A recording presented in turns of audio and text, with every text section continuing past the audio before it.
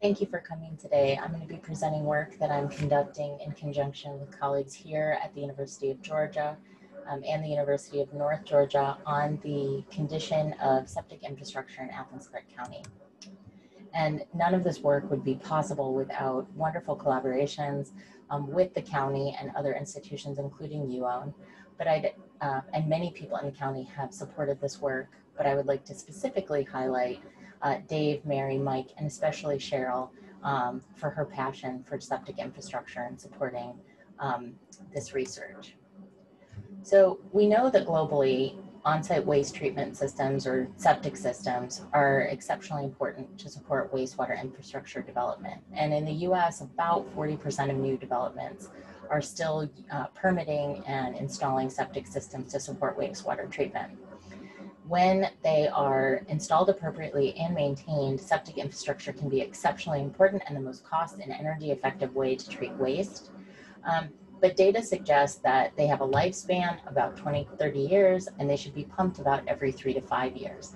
I want to highlight that the data pertaining to lifespan and maintenance are exceptionally limited, and much more work is needed to actually assess those time periods. But what it does suggest is that many jurisdictions within the US are facing an issue of aging and obsolete or poorly maintained septic systems. In many jurisdictions, we don't know the location, the number, the condition or maintenance, or the failure risk of tanks. And we are exceptionally challenged by lack of data and records, many of which are maintained on paper, and there's no way to quickly search those data. And to obtain better data, it's exceptionally resource intensive with humans, and it can be very expensive.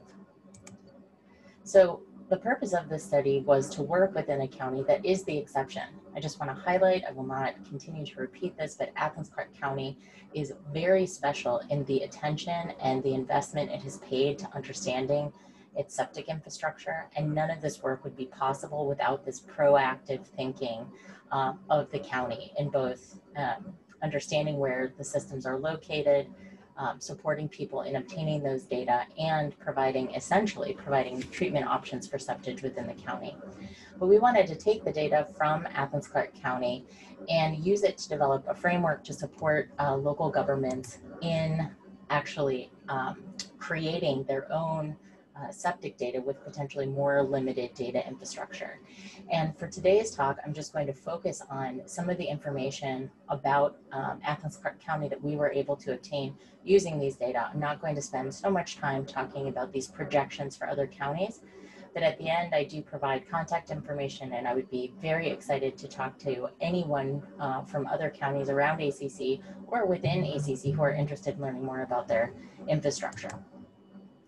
So basically what we wanted to do is to look at a jurisdiction, identify areas that present a known environmental risk for tank installation, look at data that we have about individual tanks, consider where these tanks and what their condition are located relative to socio-demographic data, especially race and poverty, as we know that impacts access to and ability to maintain water infrastructure, to create some sort of way for local governments to prioritize either on a tank by tank level or on a watershed or census block level where they might want to invest in policy development.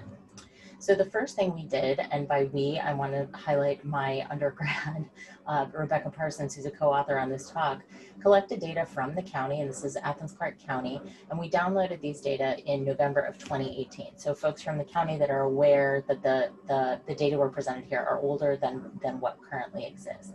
And we were able to see these layers, we could see them, you can see these little red dots on the map, those are known locations of septic systems, and they have paper records associated with each of these tanks.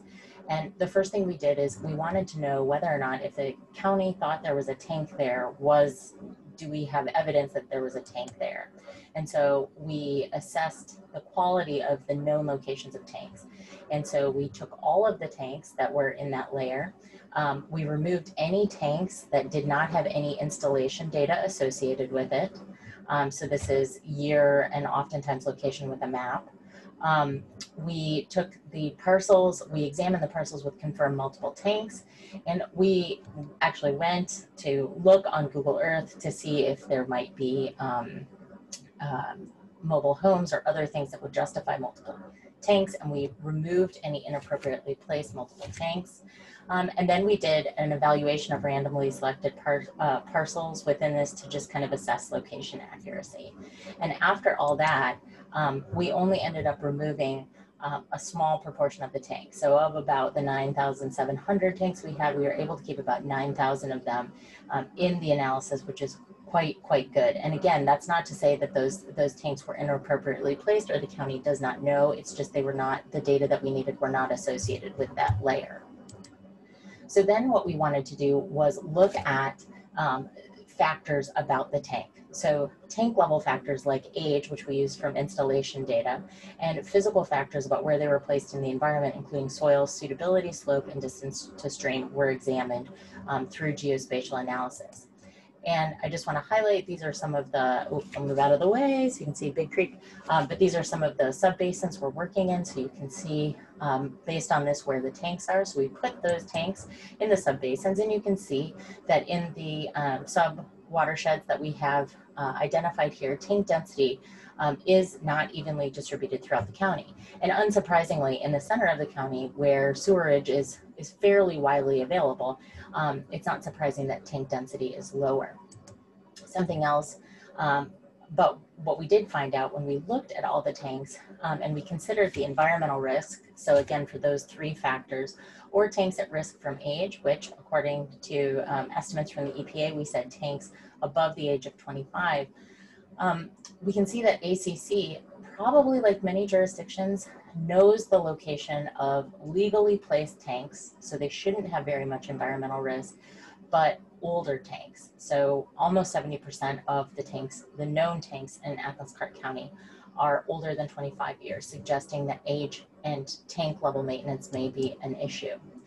Just to highlight a couple of the environmental factors, and I'm sure many of you know this, none of the soils in ACC are perfect for septic. So all the soils are classified as somewhat limited for septic placement, but relatively few portions of the county are actually very limited with respect to soil. And that was the #1 risk for the environment that we identified. So about 680 tanks were at risk for where they were placed because of soil, but there was just to highlight again, very little risk from the total number of tanks in an area. I also want to highlight that the age distribution here suggests that even the county is dealing with about 4,500 tanks that are over the age of 36. So again, highlighting that tanks in Athens-Clarke County are old. When you map that, this is what it looks like, and we've blown out 3 little areas, so you can see that there are areas where this gray shaded area where soils are of risk. They are, but they're not necessarily of risk to distance to stream, which is in the gray, or via slope. But we do have clusters of different age, septic systems of different age within the county, not particularly surprising, but you can see that density and age is really heterogeneous throughout the county.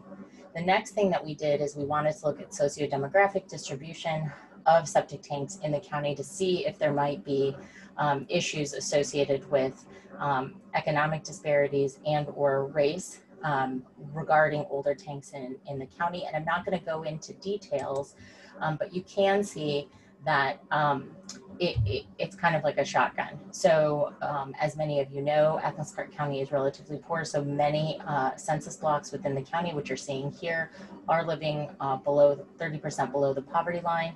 We also have census blocks that are predominantly non-white, and those are more than half non-white are identified in the gray color. And then census blocks that are both impoverished and have a predominantly non-white population are highlighted in other colors.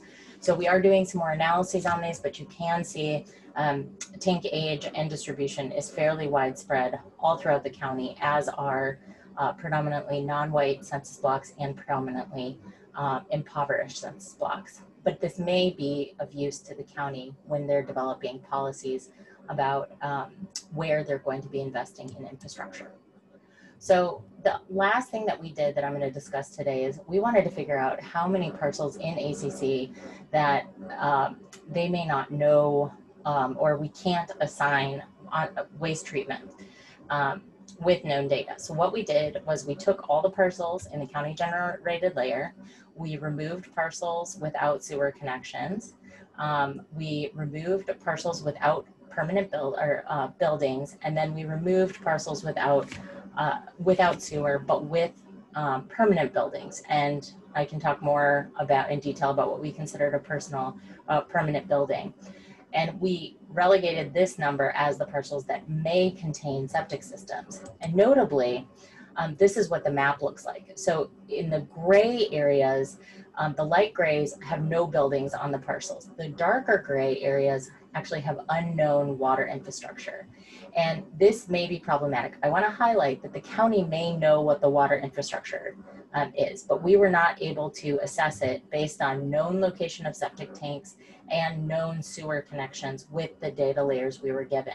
And so when we look back at those numbers, there's over 5,000 parcels that we don't have using those data alone an assignment of water infrastructure. And this suggests the county may want to invest, if there are no other resources that can bring this number down, looking into those parcels, and just especially in the more impoverished areas, to see what's going on with water infrastructure. Because we do know that straight piping, or just homeowners adding a pipe to their toilets and discharging directly into the environment, is still a big issue throughout the country. And this is, again, has been documented extensively in the Southeast, especially in Alabama, North Carolina, and Virginia. So to conclude, the state of global water infrastructure is troubling, and reliance on septic is increasing. Septics can be exceptionally effective, but we need more data to inform management and monitoring efforts. Marginalized communities may be at special risk for septic systems failure, and hopefully with some of the tools we're developing, counties could make some sort of prioritization so that could be applied to other counties. And the ACC data are exceptionally special, and they can be used to ask important but unanswered questions about septic systems. So I just want to highlight how awesome the ACC data are and thank them again. And I'd like to conclude by saying we're really excited to do this for work with other counties in the watershed, especially those upstream of Athens Clarke County, to get a better handle on what septic infrastructure looks like upstream. And you can contact me with any questions either at kcaps@uga.edu or capslab@gmail.com. Thanks so much, and I hope you have a great day.